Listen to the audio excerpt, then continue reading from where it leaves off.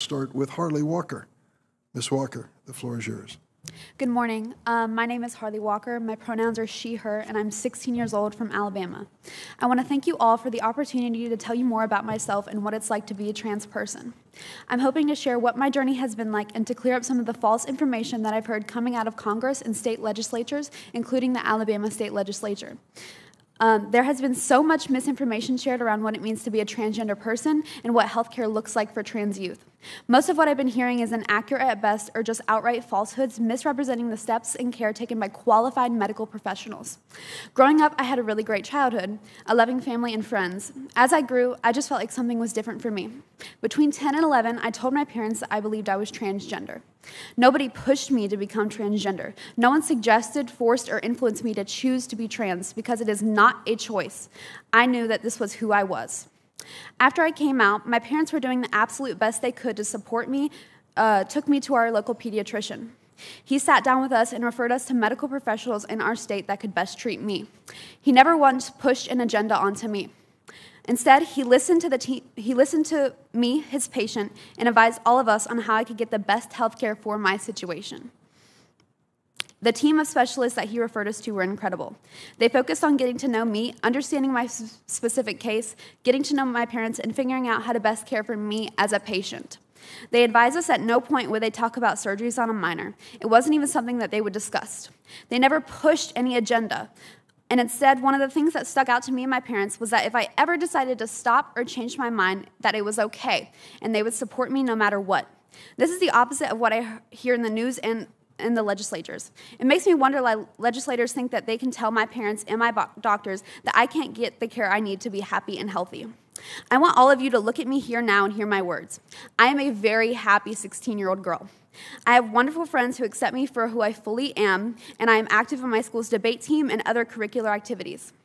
I love to travel. I enjoy concerts and music like Taylor Swift and listening to my record collection in my room. I get all A's in school, and I am looking forward to college. I am not miserable in my life. I am not depressed. I'm just trying to be a teenager in America. Same as any other teen, but I keep having to jump through hoops that other people don't have to. I keep having to spend spring break lobbying for my rights to exist while my friends are on vacation. I am here in front of this committee instead of on my summer vacation, just to ensure that my right to exist is not taken away. In Alabama, not one lawmaker was willing to sit down with me and my parents to learn about what it's really like to be transgender. Instead, these lawmakers pushed rhetoric and laws that weren't true and were not logical, saying things like transgender people are being groomed by our parents, which is nonsense. In support of these laws, my governor has decided to say horrible things about me and those like me in my state. I would love for you to imagine a moment if these statements were made about you or your kids. How would this make you feel?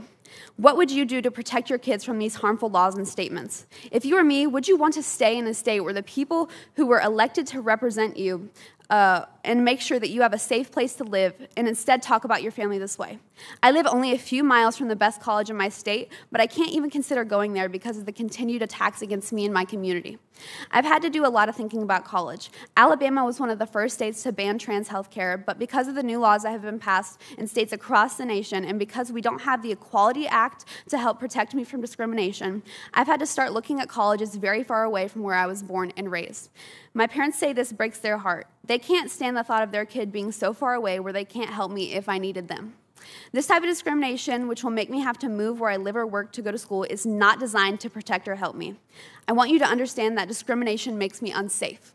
This journey isn't easy. As I first began my transition, there was an incredible amount of bullying in my middle school. So much so that my parents decided I needed to go to online school, not because I wanted to, but the bullying got so bad it was getting close to violence and the school was doing nothing about it. We worked with the school and I eventually got to go back, but kids shouldn't feel helpless at school against being bullied or discriminated against just because they are different. Leaders in our state and country have the ability to help. However, so many of them have decided to promote that same bullying and discrimination. Despite all this, despite being called a demon, a monster, or other despicable things, I love my life. I love my family, I love my friends, and I am happy. I am asking for you to help us stop certain people from using the transgender community as a political pawn. Please stop attacking our lives for votes or money. These are human rights hanging in the balance.